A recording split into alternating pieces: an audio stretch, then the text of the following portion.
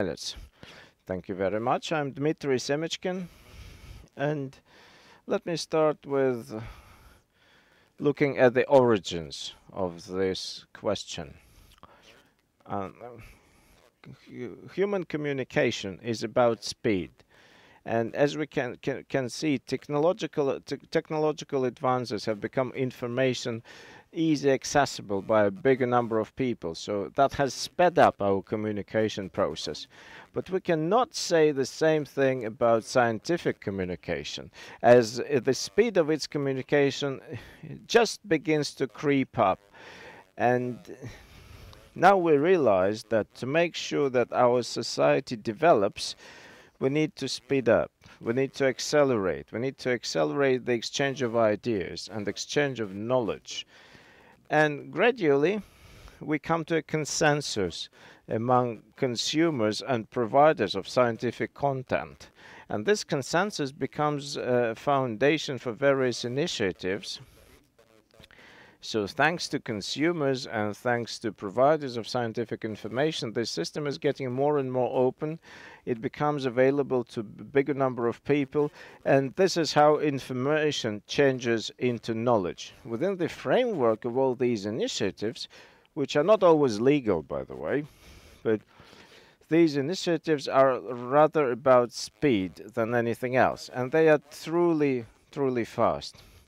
And they're becoming more and more widespread, not only among researchers, but also among routine consumers of scientific information. So openness, transparency, easy access to this information has become a routine thing. And this is especially true for young people. Information is 2 clicks away from any young person. Even if this information is stored in libraries or if it is stored in old-fashioned publishing platforms where you need subscriptions, it is anyway within 2 clicks away. So that means that information is not getting converted into knowledge for these young people. So this originating consensus helped us to make available more than 30% of our publications. It's like 1.5 millions of different publications. So technology means speed in these cases. 22 million people read more than 100 different articles and publications within last year. So that indicates a success, and big investors are becoming increasingly interested in the project, and their involvement is quite inspiring.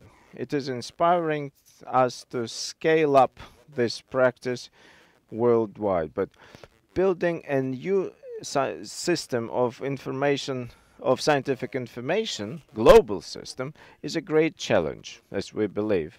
We truly believe that in order to be up to this task, we need to ensure 2 things.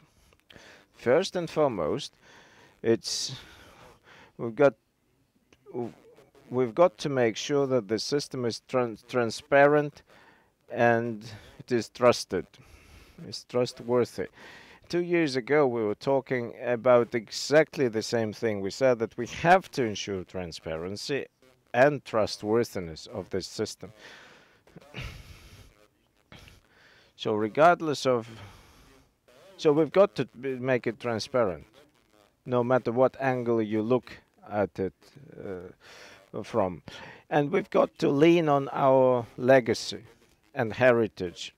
We need to involve publishers into creating this ecosystem. Publishers should have their own place in this system. So existing technology makes it available. I'm not only talking about just communication, and we are communicating to achieve consensus. We do believe that based on this concept, we will be able to build an infrastructure of a new type which will help resolve a lot of challenges of present-day scientific communication. We can reduce the cost. We can ensure availability of this information for everyone. that would automatically mean speed of information exchange.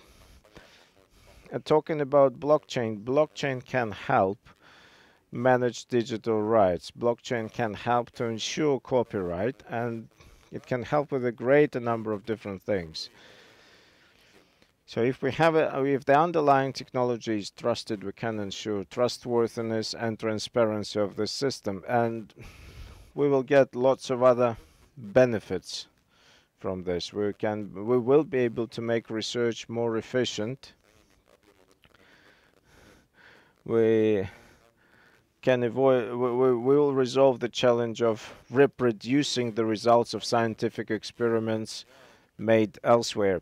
Um, Just to wrap up, I would like to address the key question asked by the moderator of the session.